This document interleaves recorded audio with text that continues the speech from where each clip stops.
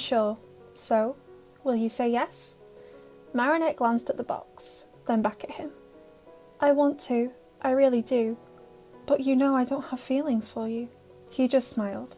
That wasn't what the Kwamis had been telling him, but he understood why Marinette was confused. Apart from her parents, the only people she could lean on for support right now were Adrien and Cat Noir. I know, this isn't a date, it's an appreciation night. We can have one of those, can't we?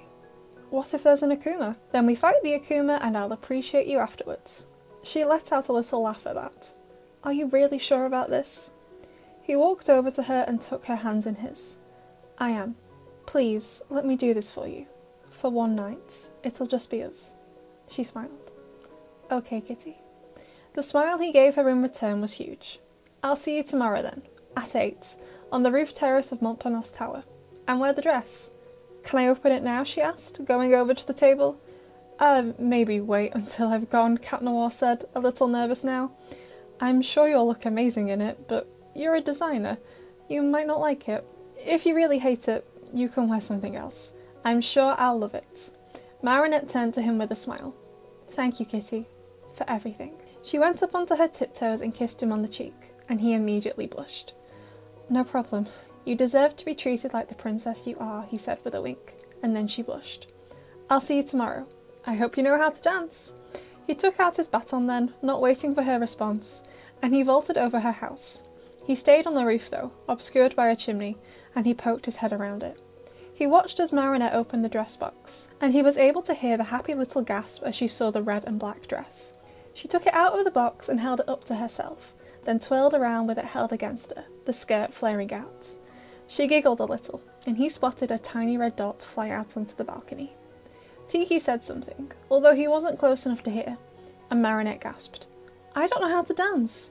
Well, I know I've danced with Adrien before, but Cat Noir didn't say what kind of dancing. Maybe I should ask Adrien for some pointers tomorrow? He smiled and set off in the direction of home. He'd be more than happy to help Marinette learn how to dance. Today had not gone as Adrien had planned. He had planned on a nice normal day at school, or as normal as it could be when all but one person in your class was ignoring you. He'd teach Marinette how to dance on their lunch break, then go home, do his homework, and then do the final preparations for tonight before Marinette arrived. But that hadn't happened. He'd been woken up with the news of a last-minute photo shoot, and he didn't get to school until the lunch break was ending. As soon as he'd arrived at DuPont, Adrien had checked first the locker room, and then the art room for Marinette, but she was nowhere in sight. The bell had gone then, and Adrien went to Miss Boustier's class, and thankfully Marinette was sat at the back of the room, looking out of the window, extremely despondent. This was nothing like the giggling girl he'd seen last night. Adrien, Miss Boustier said, standing up from her desk. You missed a lot of work this morning. A lot of it was partner work? I assume you'll be working with Marinette, and she's agreed to stay behind after school to help you. Is that okay with you? He nodded without any hesitation. He would never pass up an opportunity to spend time with Marinette, and he needed to find out what had happened to make her so sad. Can I just text Natalie to let her know? Of course. It'll probably only take you and Marinette an hour or so. A club are meeting in here after school though, but Miss Mendeleev's room will be free. Adrien quickly sent the text, then he practically ran up the steps to his seat, and Marinette turned and gave him a small smile. Hey, she said.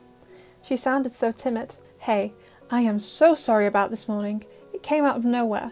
Did you get my text? Marinette just nodded. He sent her a text telling her where he was, but Adrien was worried she hadn't got it since she had never responded. Well, you're here now. He narrowed his eyes. This didn't sound like Marinette. Is everything okay? Did something happen? She looked away from him. Everything's fine. Actually, I think I'll be okay sat on my own at the back now. You should go and sit with Lila.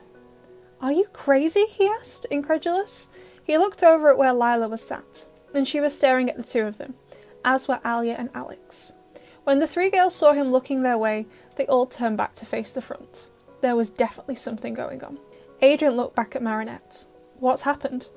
Nothing, but from tomorrow, you should sit at the front and spend less time with me. I'll be fine.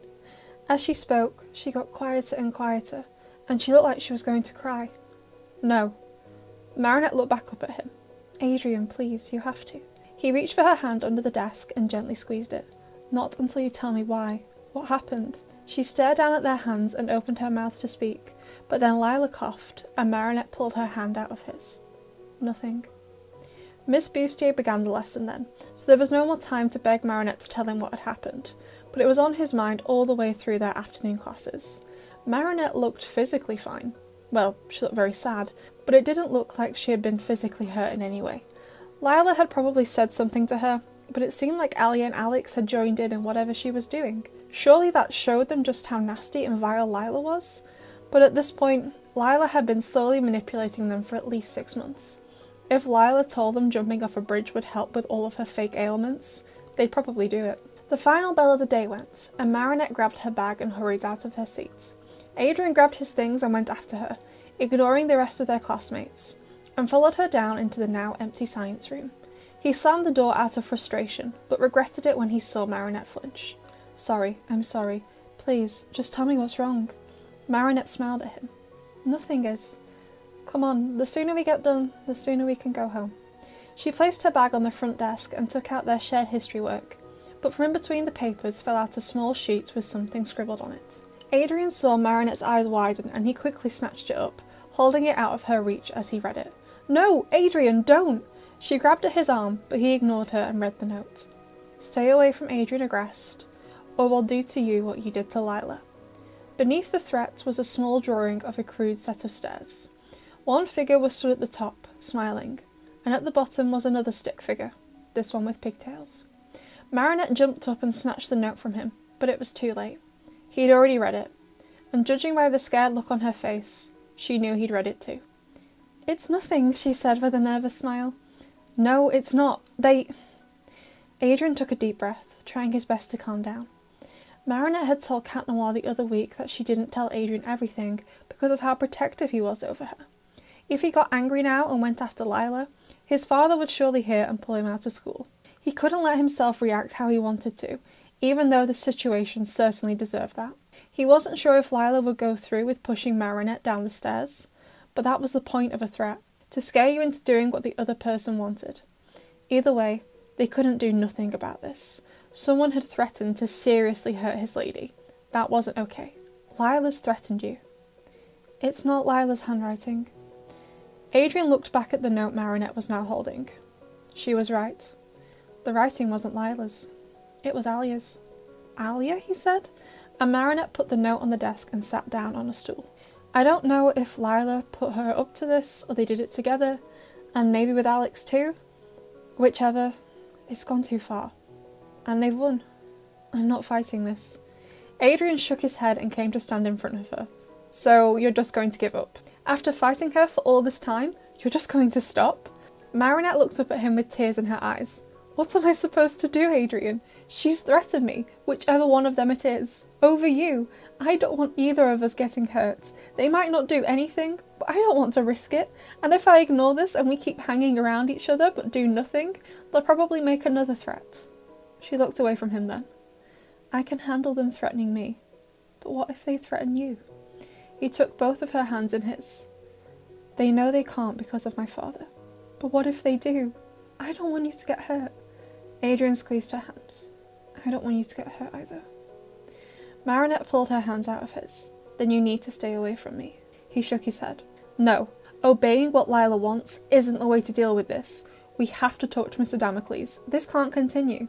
"But then your father will find out." Adrian sighed. His father couldn't know about this. "I don't know what to do for the best, but I'll think about it. And what are we supposed to do about school tomorrow?" He shrugged. "I don't know, but I told you that I'd be here for you and I meant it. I'm not going back on my word. But there's nothing we can do. There will be something, okay? We can't let Lila win." Marinette bit her lip. She looked unsure, but that was a given when they didn't even have a proper solution. "Okay, thank you." There were still tears glimmering in her eyes, and without even thinking, Adrian hugged her. Whenever he hugged her when she was upset, whether as Adrian or as Cat Noir, she always felt so small to him. He knew she was incredibly brave and strong, but until recently, Ladybug hadn't let him see this side to her. And as happy as he was that she was opening up to him now, it was breaking him to see the girl he was in love with like this. He could feel her shuddering in his arms as she tried to stop herself from crying, and Adrian glanced over at the windows that looked out onto the courtyard. The bell had gone quite a while ago now, and there didn't seem to be any students left, or at least not that Adrian could see from here. Apart from the club meeting in their usual classroom, it seemed like they were probably alone at school. He had been so occupied with what was going on with Marinette, though, that he hadn't even registered the other students leaving. Adrian felt Marinette push at his chest and he pulled back. She no longer looked like she was about to cry, but she didn't look happy either. We should get this work done. You have somewhere to be?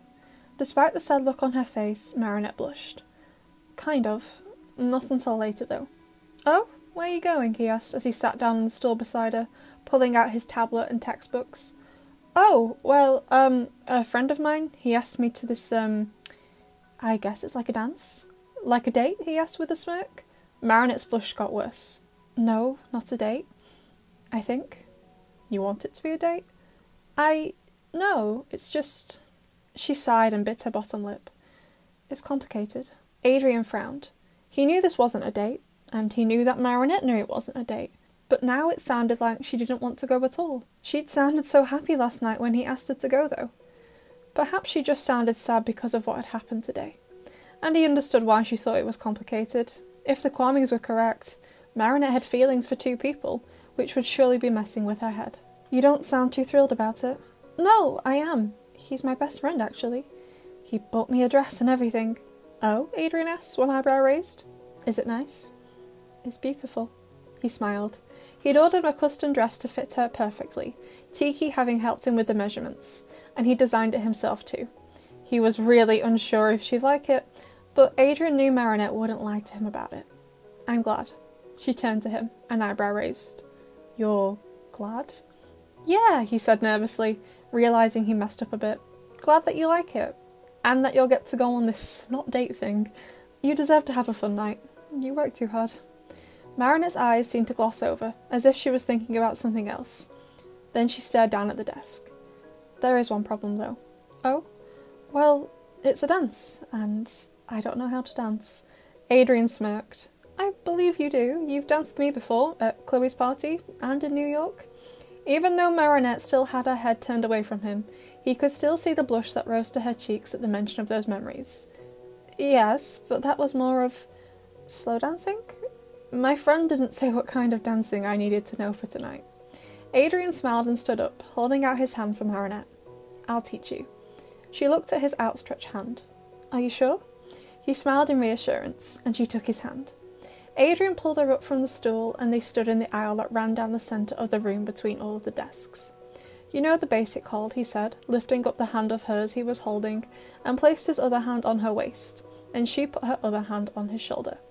I mean, I don't know what dance this friend of yours is planning, but I would assume it's not a Charleston or a samba or something. Marinette smiled at him, this one thankfully genuine.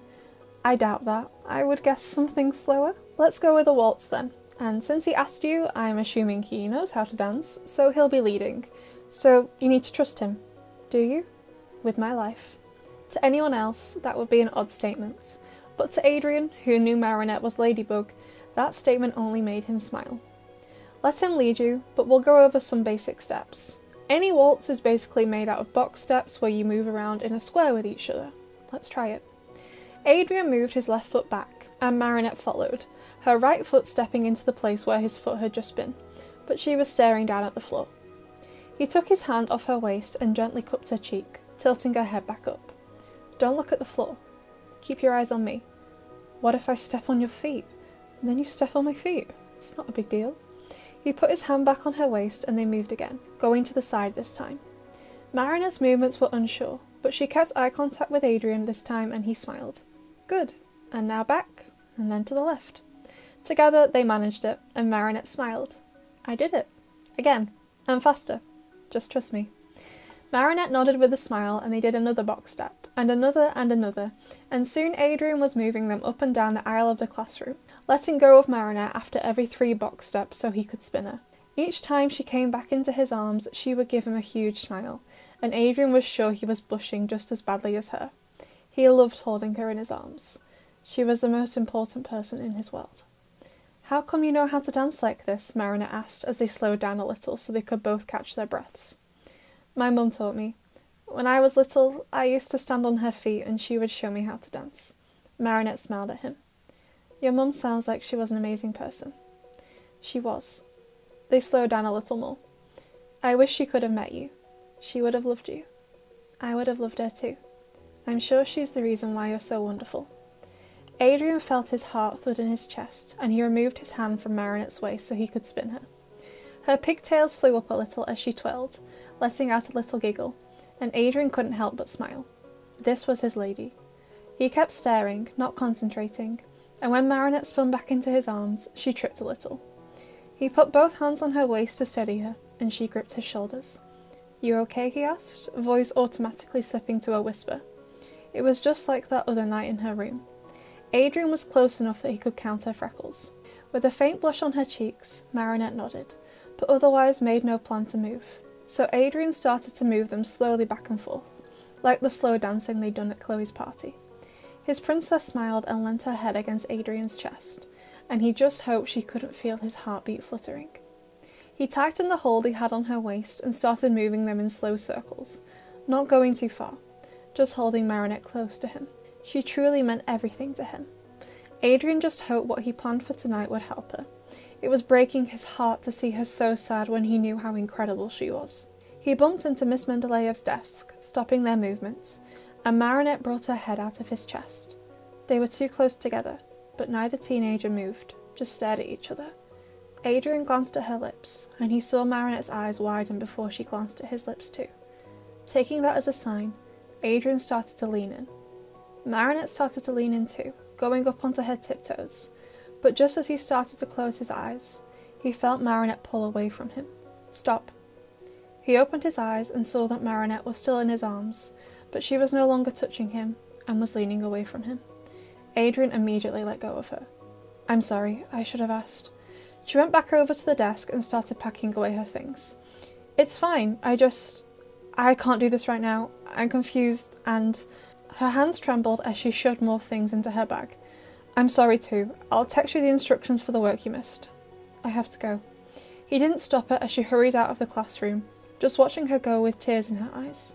When the classroom door shut, Adrian let out a groan and leant against Miss Mendeleev's desk. He shouldn't have done that. This wasn't what she needed right now. He was just supposed to be teaching her how to dance, and then he went and tried to kiss her. She'll hate me. Plag flew out of his bag and went over.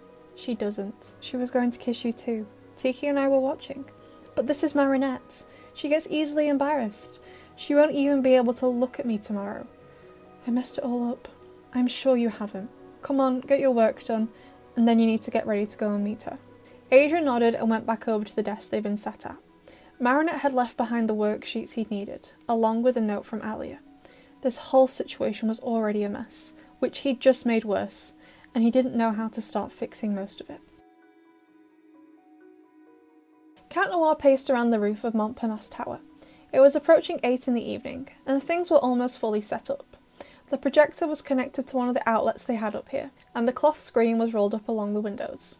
At the other side of the roof, the one closest to the Eiffel Tower, was a table and 2 chairs, plates, drinks and cutlery already set up there, along with a single candle, the flame fluttering in the slight breeze. There were more candles too, lining the roof, creating a soft glow to the otherwise darkening sky. The only things left were for the food to arrive and for Marinette. There was a knock on the roof access door and Cat Noir went over and unlocked it. Jean and Sarah, who worked at Mère Bourgeois' hotel, were there, each holding a plate covered with a silver cloche. On the table, please. The two of them obliged, walking across the roof and placing the dishes on the table before they left again, and Cat Noir locked the door behind them. The viewing deck at Montparnasse Tower was open from early in the morning until late at night, mainly for tourists, but Adrian had used the money he earned from modelling to book the roof out for the whole night. But he paid as Cat Noir, and in cash, so no cars could be traced back to his father, and paid extra for the roof access key, so no one else could get up here. He would be transformed, but Marinette wouldn't be. He had to make sure her identity remained a secret, and as such, as soon as he'd arrived, he'd searched the roof for any hidden cameras. It seemed like they were safe up here. With a sigh, Cat Noir wandered over to the viewing deck that showed the Eiffel Tower, being careful not to knock over any candles. The sun was only just starting to set, but the tower's lights were already on, twinkling golden against the orange and pink streaked sky. It looked beautiful. But Adrian couldn't help but feel a little sad. Why had he tried to kiss Marinette? He knew he wanted to. Of course he wanted to. He was in love with her. But why did he pick then, not longer after she'd told him that someone who was supposed to be her best friend threatened to push her down a set of stairs? He was an idiot. It looked so pretty. Cat Noir turned around and automatically smiled when he saw Ladybug stood on the roof. He knew that she didn't know he was Adrian, but he was worried that what Adrian had done would have upset her enough that she would have changed her mind about tonight. Not as pretty as you? Ladybug blushed. Thank you. He walked over to her. Did you wear the dress? She nodded. Can I see? Spots off. Once the pink light faded, Cat Noir just stared at Marinette. True to her word, she had worn the dress, and it looked amazing on her. It was a red dress, of course, all made from lace, with the front hem finishing at her knees and the black going down a little further. From a distance, the skirt looked like it had big black polka dots on it, but up close, they were tiny black flowers. It cinched in at her waist with a black belt that had a tiny bow on it. The straps and bust were black too, and Marinette had worn the dress with a pair of black ballet flats, and her hair was up in a bun, rather than her signature pigtails. She bit her lip when he didn't say anything. Does it look okay? He nodded. Yes, of course. Sorry. You just look so beautiful. Marinette blushed but smiled at him. Thank you. She was a little quiet, which wasn't surprising after the events of today. He held out his hand to her. This way, my lady. She slipped her hand into his and he led her over to the table and pulled out her chair for her. Marinette smiled as she sat down, and he took the seat opposite her, noticing the tension in her shoulders now. Is everything okay? Yeah, just worried about Akuma's. He smiled. Relax. If we have to fight, this will be here for us when we get back. Marinette nodded, but he could see she didn't relax fully, which he wasn't surprised by. He took the cloches off the plates and Marinette narrowed her eyes.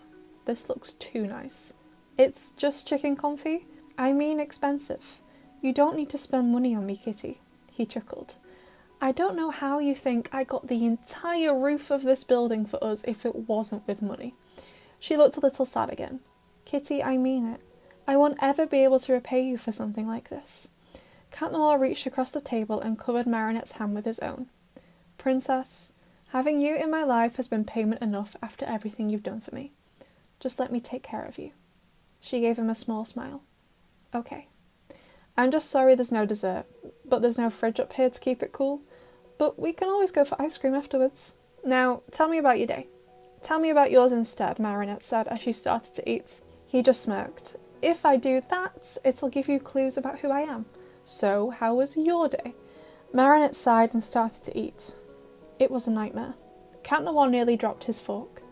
Was she referring to their almost kiss?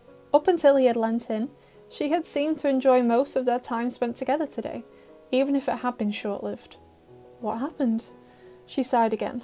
Lila. Or not Lila. I don't know. What do you mean? He asked, starting to eat now. At least she hadn't mentioned Adrian as part of her nightmare day. Adrian wasn't at school today until after lunch. He had a last-minute photo shoot, so I was completely on my own. But Lila left me alone, which was suspicious, because any time Adrian isn't there, she doesn't miss her chance. She lays into me. But she didn't today. I went home for lunch, but I left my bag in my locker. So when I got back to school, I obviously went to get it. And there was a note in my locker. She made up a lie the other month and told everyone I pushed her down the stairs, but I would never do that. Yeah, I don't like her, but I would never do that. I know you wouldn't, Princess. Well, everyone at school still believes I did. And the note threatened to do the same thing to me if I didn't stay away from Adrian. Cat Noir's hand clenched up around the cutlery he was holding. He knew he already knew this information, so he had to act like this was his first time hearing it. But it wasn't that hard to get angry again. Any time he thought about someone trying to harm Marinette was enough to get him riled up. She said what? He asked, jaw clenched. Marinette put her knife and fork down. Push me down the stairs. Cat Noir stood up and knelt down in front of her, taking her hands in his. I'm so sorry this is happening, Princess. She shrugged. It's not like I can do anything about it. What about Adrian? He asked, going to sit back down. Why him? She has a crush on him. Well, 1 second. She paused to eat some more. This is really good. Anyway, I'm not sure she does have a crush on him, When Lila lies, it's about her being rich and famous and important, which Adrian is. I think she just wants to be with him because, by association, she'll actually be all of those things. But like I told you before, he doesn't believe Lila's lies. He's on my side. So she threatened me. Said if I don't stay away from Adrian, she'll do the same to me. Or someone else will do it to me. Marinette's fork chimed against the plate as her hand shook. In the science classroom, she had been visibly scared.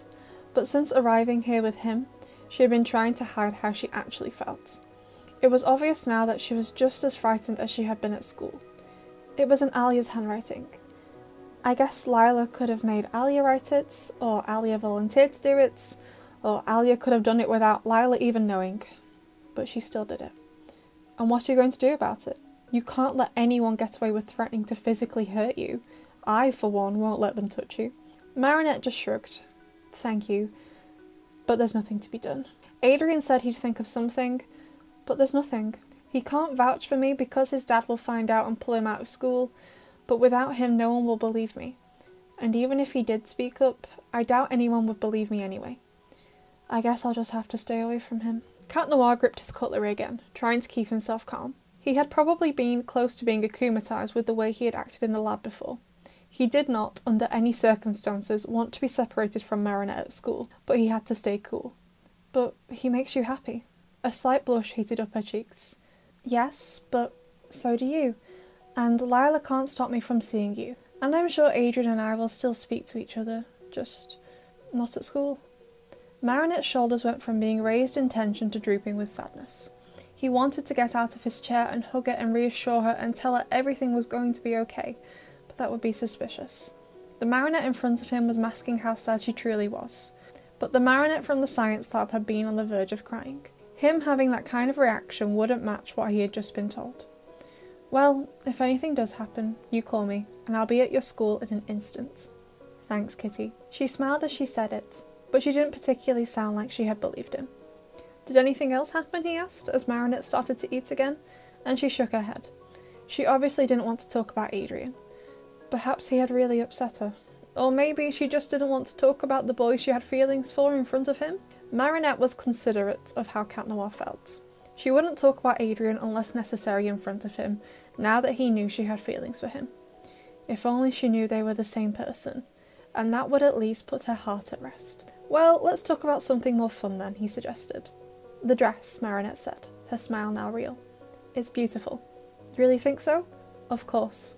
Well, I designed it myself. Her whole face lit up. Really? Then I love it even more.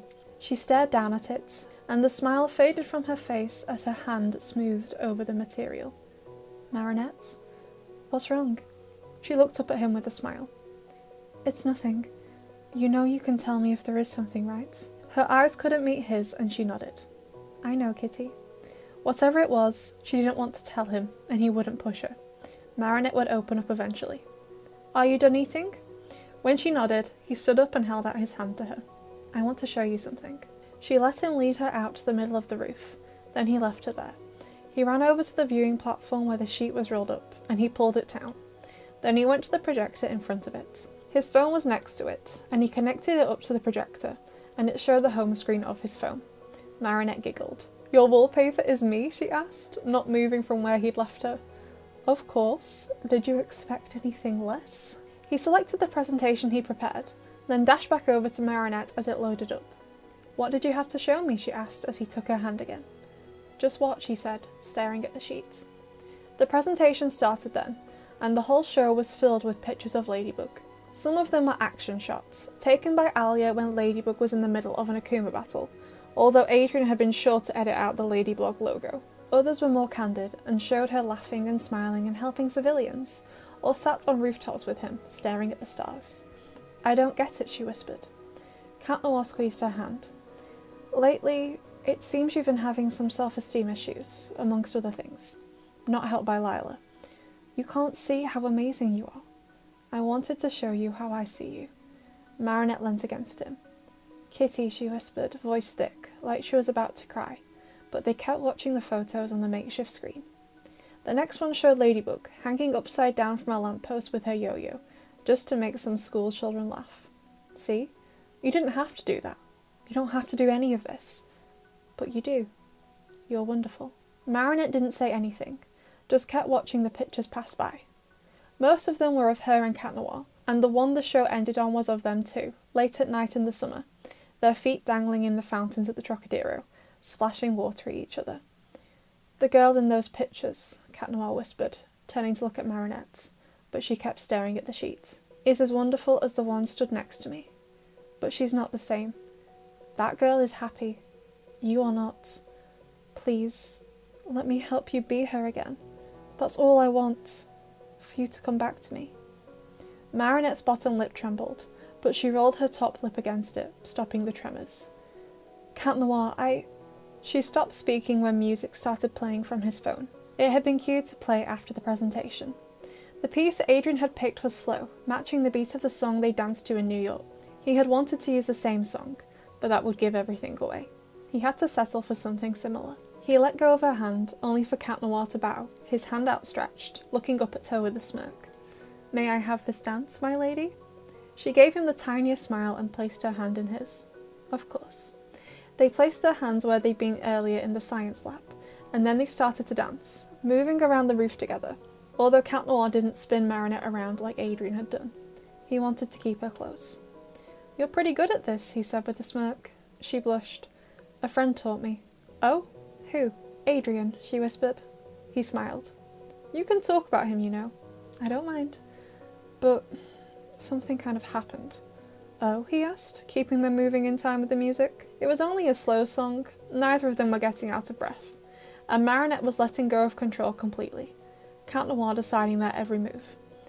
We almost kissed. He was teaching me how to dance, and we both leaned in. Marinette bit her lip. But I pulled away. Oh? Why? I mean, you don't have to explain yourself, but I thought you liked him. I do, but I'd want to remember something like that.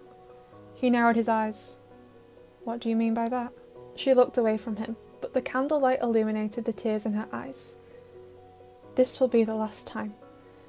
Cat Noir started to slow down their dancing.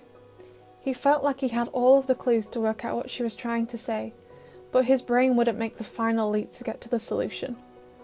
The last time? The last time for what, he asked. The last time they danced? What does she mean? You know what I'm talking about, Marinette said, her voice shaking. She was about to cry, and so was he. Cat Noir stopped moving and he dropped his hands, but he stood in front of Marinette. No, I don't. She wrung her hands together, fiddling with her fingers, still unable to look at him. I thought I would be okay now that you knew my identity, and I wish I was, but I'm not. I can't cope with the secret anymore. What secret? Of being Ladybug, Marinette said, finally meeting his eyes. This is my last time as her. I'm stopping being Ladybug. And the Guardian. His eyes widened in panic, and he reached for her, but she stepped away from him, his claws brushing her arms. No, you can't. Please, Marinette. You can't. Why? She shook her head, tears starting to fall from her bluebell eyes now. I can't do it anymore, Kitty. He reached for her again, grabbing her hands this time. We'll do it together. Marinette shook her head again. Kitty, I want to be normal again. But if you do this, you'll forget me, he said, starting to cry too, just as rain began to fall, slowly extinguishing all of the candles on the rooftop, but neither of them noticed. Marinette grimaced. I know. I want to remember you and everything we've been through, but I can't. It's too painful. But I don't want to be without you, he said, reaching up and cupping Marinette's face with one of his hands. I can't be without you. The Kwamis had warned him about this. Tiki had been worried she would give up being the Guardian, and although it had been in the back of Adrien's mind, he never thought Marinette would actually do it, and he couldn't let her do it. Master Fu had said it himself. She was the best Ladybug to ever have existed. Paris couldn't lose her, and he couldn't lose her either. She'd forget ever meeting Adrien and how she felt about him, and he'd lose this amazing girl she'd become through using the Miraculous. He had to stop her from doing this. Through their tears, they held eye contact. Princess, please. She shook her head. I'm sorry, I can't. I'm so sorry, Kitty. He stepped closer to her, hands still cupping her face. How can I carry on without you? You'll have to. She sniffed, wiped away some of her tears, then went up onto her tiptoes and kissed him on the cheek. Thank you for everything, Cat Noir. She stepped away from him. Tiki, spots on. She transformed back into Ladybug, then grabbed her yo-yo and ran, jumping off the roof and out of his sight. Cat Noir didn't waste a second. He grabbed his phone from by the projector, not noticing the puddles of rain that had gathered on the screen, then took out his baton and went after her. But by now, he couldn't see her. He delayed by grabbing his phone. He ran down a few streets and checked on top of buildings, but there was no sign of her. But he couldn't give up. This couldn't end like this. He grabbed his baton and selected Ladybug in his contacts, but it went to voicemail straight away. She de-transformed. Now glad he'd grabbed his phone, Cat Noir unlocked it, his hand shaking slightly, and he rang Marinette, walking through Paris as he waited for her to pick up, his heart thumping faster than the dial tone. She had to pick up. If she picked up, maybe he could work out where she was from the noise in the background. She picked up on the 5th ring. Adrien? Her voice was quiet, and it sounded so sad. All he wanted right now was to comfort her. Hey, he said, pretending nothing was wrong as he walked faster, trying to locate her. He was only thankful it was raining. It meant most people were indoors. I was just wondering if you could help me with the homework from today? I'm a bit stuck. She sniffed. I'm sorry, I'm not at home right now. Oh, right, you were going to that dance. How was it? It was... She trailed off, then burst into tears. Marinette, he asked, the alarm he felt coming through now. He had to find her, and fast, both before she could rescind the miracle box, and before she could get akumatized. He started running, his boots slapping in puddles, him fervently looking down each alleyway he passed. What's wrong? Nothing. Marinette, tell me, I can help you. You can't help with this, Adrien. Not this time. She started to sob again right before she hung up, and he heard it then, his cat ears pricking up. The sound of a girl crying above the rain pounding against the pavements. He kept running, the sobbing getting louder as he got closer, and then he found her, curled up on the ground in an alleyway, the dress clinging to her because of the rain, and Tiki trying to console her. Marinette, please don't rescind the miracle box, the Clowny pleaded, and Cat Noir stepped into the alleyway, and Marinette gasped when she saw him. I agree with Tiki, he said, kneeling down in front of her. You have to reconsider, he said, voice shaking. He didn't even realise he was still crying. Marinette shook her head, still sobbing. She was starting to pant now. She was on the verge of a panic attack. He had to calm her down. I can't, Kitty, she managed to say. I don't want to remember. You can, my lady. I can help you. If you just let me. Claws in. She shrieked and covered her eyes, but the shock of him de-transforming stopped her panting. Transform back, she shouted. No, Adrien said. He let his phone fall to the ground and he reached for Marinette's wrists, and gently pressed her hands away from her face, but she kept her eyes screwed shut. Please, Marinette, open your eyes. You know who I am, he pleaded. I don't. His hands slipped down from her wrists so he could intertwine their fingers. You do. Think. Back to when you met Cat Noir. Who else did you meet then? Marinette's sobs started to subside, and her hands relaxed in his. Adrien smiled. If only I had an umbrella on me right now. Adrien, she whispered. Open your eyes, princess, he whispered back. She did, and Marinette just stared at him for a moment. All this time? It was you? Of course it was, Bugaboo, he said with a wink. Marinette cried out in relief and practically collapsed against his chest, and Adrien wrapped his arms around her, holding her tight. He couldn't work out if her crying right now was out of relief, or if she was still upset, or if it was a mix of both, but he kept looking around, as did Tiki and Plag, to check for any Akumas coming their way. That was the last thing they needed to happen right now. But now Adrien had found her, the gravity of the situation started to sink in. He had almost lost Marinette, and he could still lose her. He had to act carefully and make sure she was alright if this was going to be okay. But first, he needed to get them out of the rain. He had barely noticed it when he'd been looking for her, but they were both getting drenched. He shifted Marinette around in his embrace so one arm was around her waist, the other behind her knees. She sniffed, pulling her head out of his chest. Where are we going? She asked, voice trembling. Somewhere warm and dry. You don't have to do anything. I'll take us there. Plag, claws in. She looped her arms around his shoulders, and once Tiki was settled in her lap, Cat Noir stood up, grabbed his baton, and vaulted up to the rooftops. He went slow, not wanting to slip in the rain while holding Marinette, but also so he could make this last. What if this would be their last time together like this? He hoped he could convince her to change her mind. He jumped from the garden wall and through his open bedroom window, and he gently placed Marinette down. The sun had completely set now, and no lights were on, so it was dark, and he darted over to where the light switches were by the door. "There we go," he said as he flipped them. "Claws in."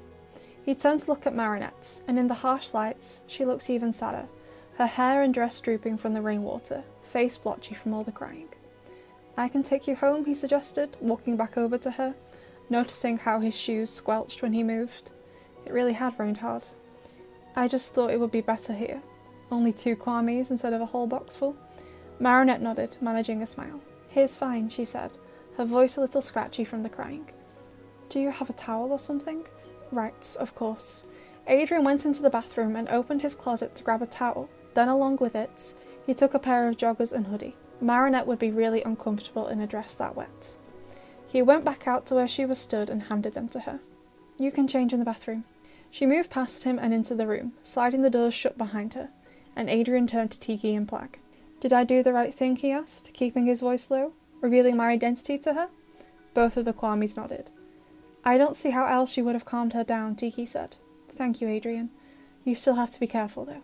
"I know. I can't let her quit being guardian." The kwamis went to sit over on the sofa, then Adrian quickly changed into his pyjamas. He didn't want to spend a moment longer in his soggy jeans. Just as he finished, Marinette came out of the bathroom, holding the towel and dress. She was wearing the clothes he had given her toes only just peeking out from the cuffs of the sweatpants, and her hands completely disappeared inside the hoodie. She looked very cute, and he smiled at her. "Better?" he asked. She nodded, and he took the dress from her, throwing it over his desk chair. Then he took the towel and Marinette's hand and led her to sit down on the bed. She perched on the edge, smoothing her sweater paws together, and Adrian knelt behind her. He carefully pulled out all of the bobby pins, letting the bun her hair was in fall down. Then he took the towel and slowly began to dry it. "You don't have to," she started, but Adrian gently shushed her. "I told you. Let me take care of you." When Marinette didn't say anything else, he carried on, slowly drying off each section of her hair before he went to get his comb from the bathroom, and slowly got the tangles out too. "There you go," he said, dropping the towel to the floor and putting the comb to one side, and Marinette shuffled round to face him. The blotchiness had disappeared from her face, and she looked a lot more relaxed. "That was really nice," she said, and Adrian smiled, noting how much calmer she sounded. "Thank you." "You're welcome. Are you ready to talk now?" Marinette curled her hands up in the hoodie in apprehension, but she nodded. "Well, I guess now you know I'm truly here for you now." She smiled at that. "Yeah, I do. And while I'm happy you're Cat Noir, apart from my parents, it means you're the only person who is truly here for me." Before Marinette could start to despair, Adrian just shrugged. "Quality over quantity, my lady." She smiled again. "Yeah. Are you still going to rescind the miracle box, though?" Marinette bit her lip, then shook her head. "No. I'm sorry for being selfish. If I did that, you'd be all alone, and you need someone to talk to as well. And you spent all of this time trying to make me feel better, and I just put you through that emotional trauma too, of making you think you'd lose me." He reached for her hands and held them through the fabric of his jumper. "You weren't being selfish, princess. I just wish you'd told me that you were even considering doing something like that. When did you decide?" "I've been thinking about it for a while, but I made the final decision today, when I got that note. Rescinding the miracle box would erase my memories, so I'd forget about anything traumatic I went through as Ladybug, but also all of the stuff with Lila. It seemed like the best solution, and maybe this time, when I went back to school, I'd believe her lies." Knowing Lila, she wouldn't have let it go. She would have tormented Marinette even if she did have amnesia. "I don't think so. You're a good person. You'd have still known she was lying. Is that the reason why you wouldn't let me kiss you? Because you were planning to erase your memories?" Marinette's cheeks immediately heated up. "Yes, but also because I like Cat Noir too. I didn't want to kiss you until I worked out which boy I liked, because I was so confused. I guess I know now why I was so confused." He smirked. "Yeah, the kwamis told me." "You knew?" she exclaimed, and Adrian just laughed, both because he found it funny, and because he was glad she was slowly sounding more like herself. "About your crush on Cat Noir? Only for a few weeks. About your crush on me? since Mr. Damocles was akumatized. She groaned and bowed her head since she couldn't hide it in her hands. This is so embarrassing. Adrian just smiled. Marinette, I love you too. She picked up at him through a gap in her fringe. You do? But I'm nothing like Ladybug. I already told you. You are exactly like her. The costume isn't what makes you Ladybug. And the costume isn't why I love you. Marinette's blush got worse, but she squeezed Adrian's hands. I love you too, she whispered, clearly nervous. In that moment, Adrian didn't think he'd ever smiled that wide in his life. He had dreamed for so long for her to say those words to him. But you are going to forget me. Marinette shook her head. Master Fu erased his memories, but when he saw Marianne again, he knew he loved her. I know I fell in love with you again. Adrian knew there was no guarantee of that happening, but deep down, he felt if he was the guardian and had to rescind the miracle box, then he would fall in love with Marinette again too. He hugged her, and Adrian could feel the shape of Marinette's smile against his chest. Things weren't okay, but they were definitely out of the woods.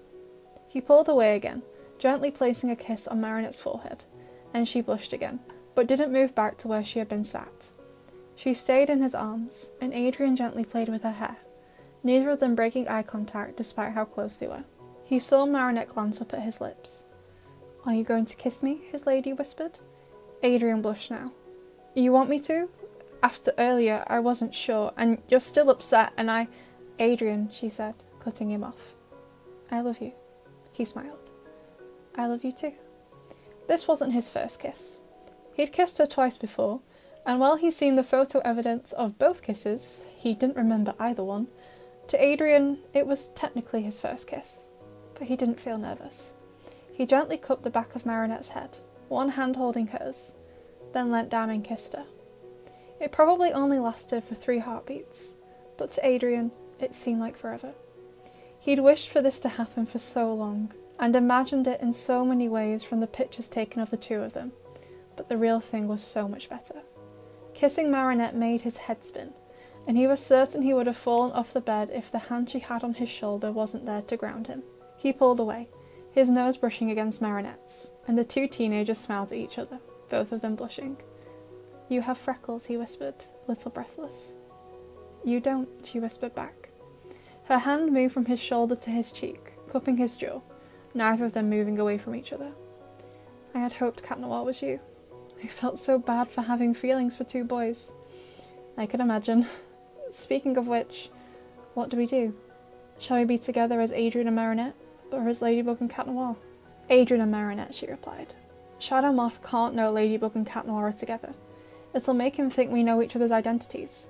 So, no calling me princess when I'm Ladybug. He pouted. What about Bugaboo when you're Marinette? She scowled and folded her arms, but it was difficult to appear grumpy when she looked so cute, swaddled in clothing that was too big for her. Never call me that again. He laughed and pressed a quick kiss to her lips to get rid of the scowl. Of course, princess. I'm sorry about the dress, by the way, with how wet it got. It really is beautiful. Adrian shrugged. It'll dry, and you can wear it on our next dates. Not that there's any pressure to go on loads of dates or anything. I don't want to put any extra stress on you with dating. And I can transform and come and see you at night. We don't even need to go out anywhere on a date. And, Adrian, she said, it's fine. Spending time with you has never stressed me out. And it'll be easier since we can transform to see each other so we can have a date whenever. Although, are you even allowed to date? Adrian frowned. His father had never said he couldn't have a girlfriend, but knowing him, it would be something he would forbid, especially if he didn't like the girl. I don't know. I don't care. You're the only person I want to spend time with. Marinette smiled, and in a moment of bravery, she leant up and quickly kissed him, and Adrian couldn't stop the smile that spread over his face. Do you want to cuddle? He asked. He frequently imagined getting the chance to cuddle with her, but he wasn't being entirely selfish. Hopefully it would bring Marinette some more comfort. Tonight had been emotional for both of them. She blushed, but nodded, and they both lay down. Marinette automatically curled up against his chest, and he wrapped his arms around her, noses almost brushing together again. Right now, both teenagers wanted to be close to each other. I should be going soon, she whispered. I don't want you to leave. Marinette smiled. Me neither. I wish we could stay like this forever. We can do it again, tomorrow night, after school. Her face dropped at the mention of school. I don't want to go to school. I know, Princess, but we can't let Lila win. Do you have any ideas yet? Marinette asked. Not really. The safest option would be to tell the teachers. This has gone past petty rivalry now you've been threatened. But I need to be able to vouch for you. So, I'll talk to my father in the morning. She looked a little shocked. Really? I have to. Lila is one of his models, and we don't know how this will go. I need to tell him. And as cold as he seems, he does care about me. But it could result in me being homeschooled again since I hid this from him. If you get pulled out, I think I'll move schools. Adrian frowned. You shouldn't have to do that. I know. But I wouldn't be able to bear it without you there. It's already difficult now. What will you tell your father? The truth. He can't have someone as vicious as Lila representing the brand. Assuming it goes well with him, once we get to school, we'll talk to Mr. Damocles and Miss Bustier. People might not believe you, but most people still believe me. And we could use Markov to check the authenticity of the notes. Marinette smiled at that. Then they'll know there's no way I could have written it to frame them. Exactly. And then hopefully, Alia and Alex will speak up about Lila. They still believe her lies, but they have to know that threatening you is wrong. And I'm pretty sure Lila will be expelled. Her smile got even bigger. Do you really think this could work? I don't know, but it's worth a shot. She nodded and closed her eyes, and Adrian did the same. And they lay there, just holding each other. He felt the same as Marinette. He wished they could stay like this forever. We should be getting back, Tiki said. And Adrian and Marinette opened their eyes to see her and Plag hovering above them. The other Kwamis will be worried. Marinette nodded and she sat up. You're right. I've been gone too long. And I need to go and tidy up on the roof of Montparnasse Tower, Adrian said, sitting up too. Plag rolled his eyes. Now? I want to sleep. We either go now or we get up super early to do it. The black cat Kwame groaned and Marinette giggled. Is he always like this? Yes, Adrian said. He doesn't even always want to transform when there's an Akuma. Marinette folded her arms and gave Plag a disapproving look. Don't look at me like that, you'll make me feel bad. Tiki giggled. That's the point, Stinky Sock. Plag immediately smirked. You know I can't resist it when you call me that, Sugar Cube. Tiki scowled now and Marinette laughed at their antics. She'd never got to see them interact before. Adrian stood up from the bed and held out a hand to pull Marinette up. I'll take you home first. Then I'll go and clean up. I'll just go and get changed. She went to grab her dress, but before she could get far, he pulled her back to him. Don't be ridiculous. It needs washing. You can go home in my clothes. Marinette blushed, and her eyes crinkled up as she smiled. I might sleep in them, if that's okay.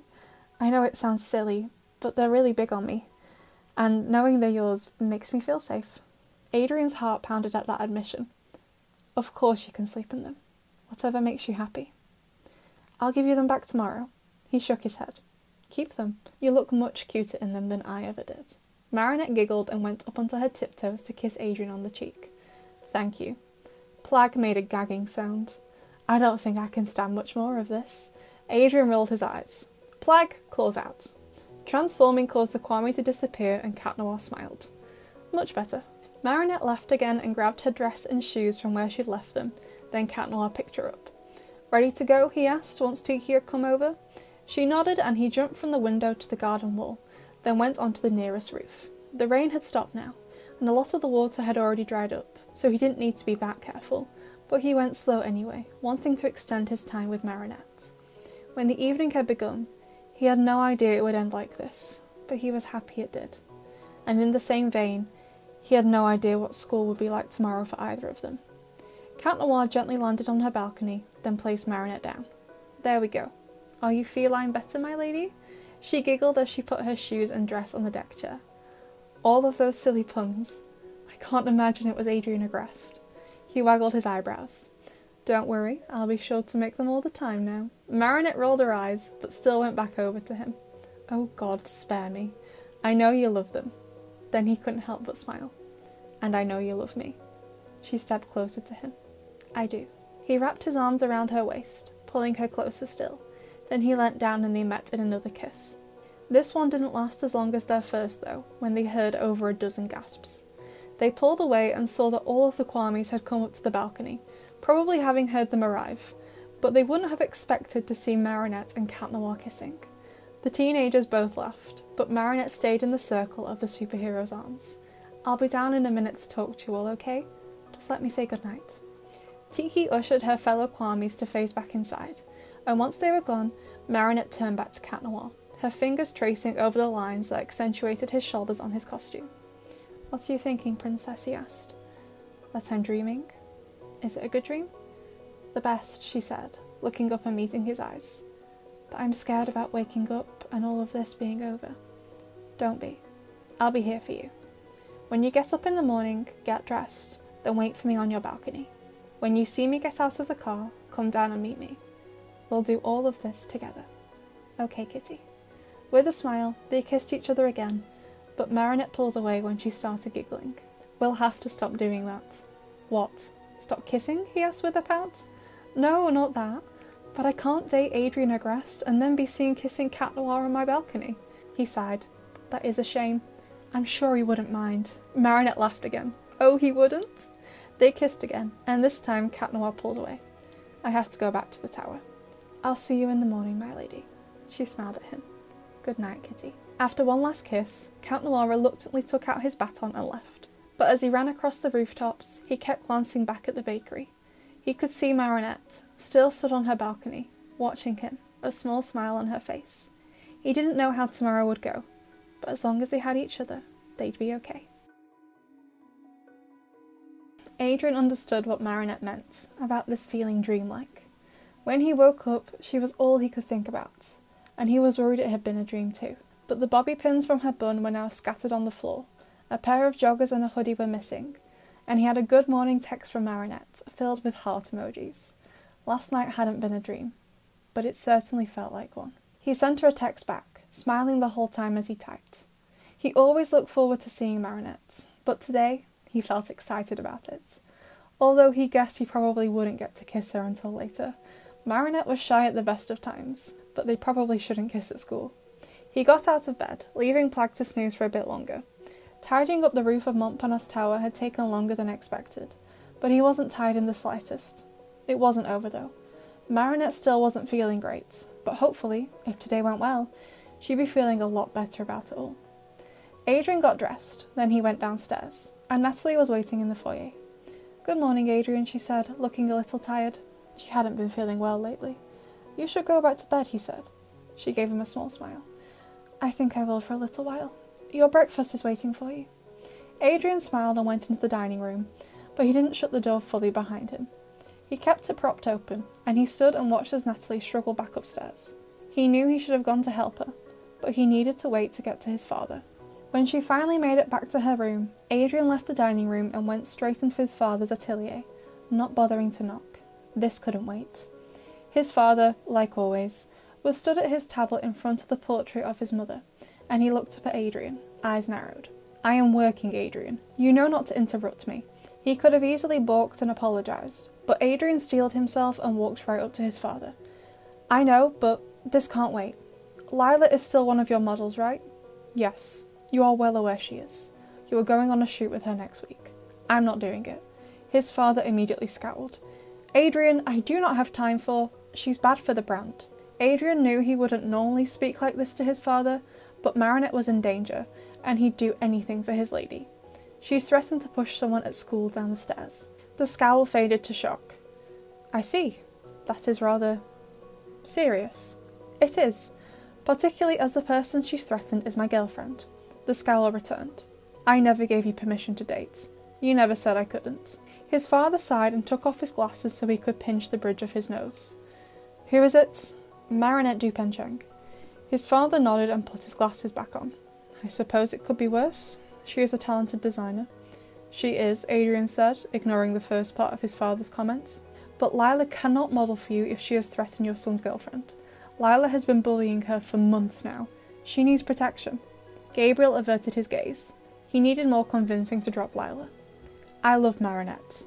I love her a lot. I'd do anything for her. The same way you'd have done anything for Mum." They both looked at the portrait. "If she was still here, and someone who worked for you threatened her, would you allow them to continue to work for you?" Gabriel looked back at his son.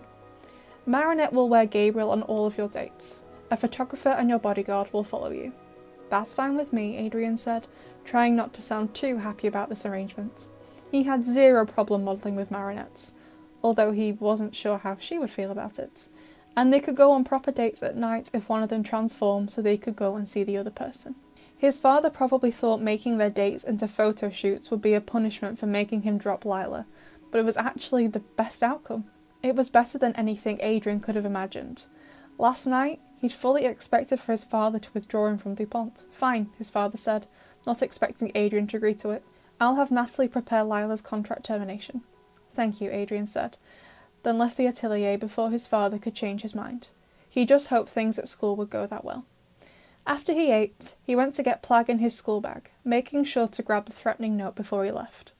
His bodyguard drove him to school, and as they neared DuPont, Adrian could already see Marinette stood on her balcony through the car window. His heartbeat sped up at the sight of her, and although she couldn't see him yet, he saw her smile when she saw his car. Adrian got out of the car, his eyes immediately locking with Marinette's, and she blushed, gave him a tiny wave, then she went back into her room. He stood outside school, watching as the rest of the students arrived. Alia and Lila walked in together, both of them frowning at Adrian, but they didn't come near him. They probably didn't even know that he knew about the note. He turned to watch the bakery instead, and not long later, Marinette came bouncing out, looking happier than she had in a while, and she had a pastry bag in hand. "Good morning, Princess," he said, leaning down and giving her a kiss on the cheek. She blushed again. "Hi," she said, gone all shy since they were in public, but then she held up the pastry bag. "I brought shoe buns for your bodyguard." At the mention of him, he rolled down the window. He wasn't allowed to leave until he'd seen Adrian go into school. Marinette smiled at him and handed him the bag. "I put different flavours in there for you to try." He made a slight grunt, then rolled the window back up, and Adrian took Marinette's hand in his. "I think he likes you." She laughed. "Yeah, sure he does. Although he does prefer superhero dolls to pastries. You ready to go in?" Marinette bit her lip as she stared at the school. "I guess. I take it that it went well with your dad." "Surprisingly, yes," he said as he started their walk up the front steps. "He's terminating Lila's contract, but all of our dates have to be photo shoots instead." I agreed because we still have our chances to go on dates, but I should have checked with you before I said yes. I don't know how you feel about being a model. I doubt I'll be very good at it. I'm too clumsy, she said with a smile. "You'll be fine. It's a date, so just stick close to me." "You really don't mind?" he asked as they walked through the entrance to the school. She shook her head. "Not at all. Like you said, we still have the chance to go on dates. Thank you for talking to your father. I know it must have been hard." Adrian nodded. "Honestly, I can't believe I actually managed to do it. I think I only did it because I knew I was doing it for you." "Thank you, Manon." Marinette kissed him on the cheek then, but their sweet moment was cut short by a sob. Still holding hands, they looked around and saw Lila, Alia and Alex stood close by, and Lila looked like she was going to cry. "Now they're together, their bullying will get even worse," Lila said, whimpering at the end, and Alia and Alex wrapped their arms around her. "Do you seriously think it's okay to bring Adrian into this?" Alia shouted to Marinette. "Don't bring him down to your level. You're truly awful." Adrian felt Marinette cower at Alia's words, and he let go of her hand, but only so he could stand in front of her. "You cannot talk to her like that," he said with a scowl, hoping his face mimicked his father's. He didn't want to be rude, but he'd had it with the way people were treating Marinette. After everything she had done for Paris, she did not deserve this. But even so, her being Ladybug shouldn't matter. No one should be treated like this, particularly when they'd done nothing wrong. Instead of backing off, Alia and Alex returned his scowl and marched over to them, Lila trailing behind with a smirk on her face. Thankfully, Marinette stayed hidden behind Adrian's larger frame, but she reached for her hand and he squeezed it to comfort her. "Adrian, Marinette has seriously hurt Lila when she pushed her down the stairs," Alia said. "And now you're dating her? What is wrong with you?" "What's going on?" Miss Bustier asked, and the 5 teenagers looked up to see their concerned teacher, along with Mr. Damocles. Adrian had been so focused on Marinette that he hadn't even realised the 2 teachers were in the courtyard and would have eventually heard their arguing, along with the rest of the students, who were all staring, probably excited that the conflict between Lila and Marinette had finally come to a head. Adrian had hoped that he and Marinette could have gone to the principal's office to deal with this quietly, but it didn't seem that would be happening anymore. "Marinette," Alex said. "She's been bullying Lila. Again." "It's not true," Adrian blurted out. "One of them has threatened Marinette." In writing. Miss Bustier and Mr. Damocles exchanged a concerned look. Do you have proof? Their principal asked. The model let go of Marinette's hand to dig around in his bag, and he held the torn-out notepad paper up, and Lila, Alia and Alex all visibly recoiled. The two teachers scanned it, getting more concerned the more they read. I don't want to believe that any of you would do this, Miss Bustier said. But did one of you girls write it? She asked, looking at Lila, Alia and Alex. Of course not, Alia said. We can prove it, Marinette said, finally speaking up and coming to stand at Adrian's side, taking his hand in hers. With Markov. At the mention of his name, Markov floated away from his place by Max's shoulder and came over to the school's entrance where they were all stood. How can I assist you? He asked with a happy chirp. Markov, can you analyse the handwriting of the note and tell us who wrote it? The robot immediately scanned the note Adrian was holding up, and the pixels changed to a frown. The contents of the note is rather alarming. Are you sure you wish to know? Yes, Miss Bustier said. The writing is a 100% match for Alia Césaire, but the drawing is a 100% match for Alex Gubdel. Their teachers turned to face the two girls, Lila still cowering behind them. What do you have to say for yourselves? We... Alia bowed her head in shame, but Alex jumped in. Marinette made us write it. Before Marinette could defend herself, Markov hummed. The ink is dry now, but judging by its age, this was written at approximately 10 minutes past 8 yesterday morning. The three of you were at school at that time. Marinette was late and did not arrive until 18 minutes past 9. Adrian didn't bother trying to hide his smile as he lowered the note. He thought Markov would only be able to tell who wrote it, not when. Alex and Lila's faces dropped. There wasn't a way to get around that. Markov's lying, Lila shouted, realising she was finally starting to lose now. Max came over, not looking impressed Lila had said that about his invention. Markov doesn't know how to lie. And he's right. I was at school then and saw the three of you. Marinette didn't arrive until after the bell went. The rest of the class all nodded in agreement, including Miss Bustier, and Lila held a hand to her chest, mocking being hurt. Why are you all saying these things? Especially you, Adrian. Your father would be so disappointed in you. My father already knows, he shot back, and before Lila could ask what he meant, Natalie came into the school. Miss Sancoeur, Mr. Damocles exclaimed, obviously noticing her ill state. Is everything okay? She nodded, a thick document in hand. My apologies for disrupting the school day, but I have some urgent business that cannot wait. She turned to Marinette. I have given your parents your modelling contract. Please sign it by the end of the day. Then she looked at Lila and held out the document. Lila, your modelling contract with Gabriel is hereby terminated due to threatening misconduct while under the Gabriel name. The fake upset vanished from Lila's face in favour of anger. You can't be serious. We are. Natalie let the document fall to the ground when Lila didn't take it. You will never model with us again. But... Her eyes kept darting around, desperate for anyone to leap in and help her. She hadn't been proven to be a liar yet, but the doubt had been sown in people's minds now after what Markov had proven. You have to believe me, she shouted, looking at Mylène, Julika and Rose. I knew nothing about that note. Alia and Alex must have written it themselves. Alia and Alex glared at Lila then. Stop lying, Alex hissed. You asked us to write it so Adrian wouldn't get involved with Marinette. Alia turned to Mr. Damocles. That's the truth. Lila was worried that Marinette would hurt Adrian, so she asked us to write the note. But we'd never actually do what the note said. See, Lila said with a smile, turning to Natalie. I was just trying to protect Adrian. His father asked me to. According to Adrian, you have been hurting and threatening his girlfriend for months now, which is why your contract has been terminated. Not from this single incident, Natalie replied, deadpan as ever. It would take a lot for her to believe the lies of someone like Lila. He's lying, Lila shouted, trying to get an emotional reaction out of Natalie, but her bored resting face didn't change. Adrian would not lie. She shifted her gaze to the rest of the students. And I think all of you know that. Natalie took her leave then, making her way out of the school, and Adrian and Marinette looked at their classmates. They had to believe them now, right? Chloe was the first to step forward. My Adricans wouldn't lie. Although I'm not so sure about the Baker girl. But... She trailed off, looking at their joined hands. He would never date someone who lies. It was an odd, mellow moment for Chloe that Adrian had seen sometimes when they were children, and Marinette had very occasionally seen when Chloe used to be Queen Bee. It wasn't a side to her that she often displayed in public, but they were both glad that Chloe was choosing now to show it. I agree with Chloe, Sabrina said, giving Marinette a kind smile. And I agree with Markov, Max said. I've programmed him myself. I know he's correct about the note. And Miss Sankara is right too. We all know Adrian wouldn't lie about Lila. Kim stepped forward, his confused stare thankfully directed at Lila and not Marinette. But why would you lie about all of this? And have Alia write that note?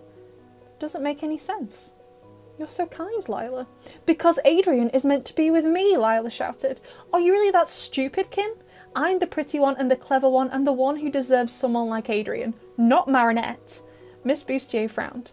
You lied about Marinette bullying you because you were jealous? The contents of Lila's outburst dawned on her and she shook her head, the fake vulnerable look returning to her face. No, of course not. She pushed me down the stairs. I'm just trying to protect myself. That was a lie too, wasn't it? Mark asked. I bet she never touched you. Lila looked back and forth over the crowd of students surrounding them now, but they were all glaring at Lila. They had just found out she tricked all of them, and none of them were happy about it. Miss Rossi, Miss Césaire, Miss Cubdale, Mr. Damocles said, I think it's time to call your parents.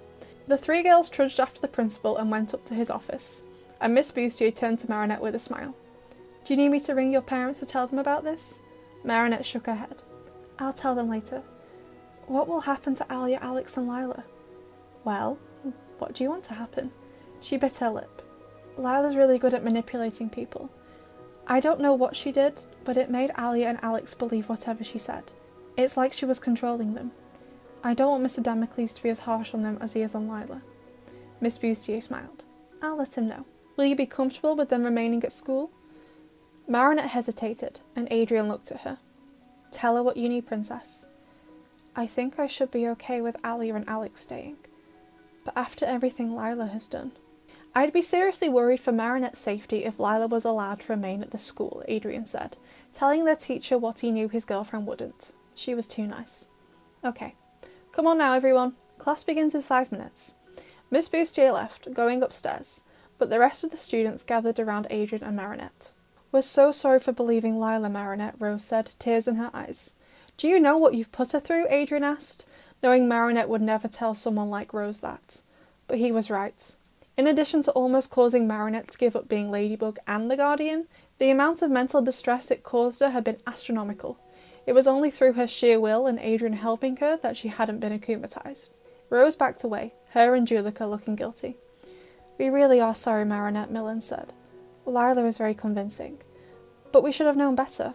Most of us have known you for years. We should have known you would never have lied about something like this. Or ever pushed someone down the stairs, Nathaniel added, his arms slung over Mark's shoulders. Marinette smiled at their classmates. Well, you know now. Thank you for apologising. She turned to Chloe. And thank you for what you said. She scoffed and flipped her blonde hair. Whatever, Dupencheng. You're ridiculous, utterly ridiculous. She stalked off towards the stairs to make her way to their classroom, Sabrina in tow, and Adrian just shook his head. Typical Chloe. The rest of their class started to follow her, the other students also dispersing, and he turned to his girlfriend. How was that? The smile she gave him was beautiful. Amazing. I never could have done that without you. Adrian let the threatening note fall to the ground and wrapped his arms around her. Any time. What's Ladybug without her cat Noir to help her? She giggled and quickly pressed a kiss to his lips now no one was around. Thank you, kitty cat. Seriously, if you hadn't been there last night. She bowed her head as she trailed off, but Adrian curled one of his fingers and put it under Marinette's chin, then tilted her head upwards. Don't think about that. You didn't give up the miracle box, and you still have all of your memories. And now Lila is hopefully out of the picture, you'll feel happier. And why wouldn't you feel happier now that I'm your boyfriend? Marinette rolled her eyes. I'm expecting to feel incredible. Don't you mean perfect? He asked with a smile. She started to laugh, but she stopped when they both saw a purple butterfly heading for Mr. Damocles' office. Ready? Adrian asked. I'll race you. Marinette broke out of his hold and sprinted to the locker room, and with a smile he ran after her. He had almost lost his lady for good last night, but she'd come back to him, and things could only get better from here.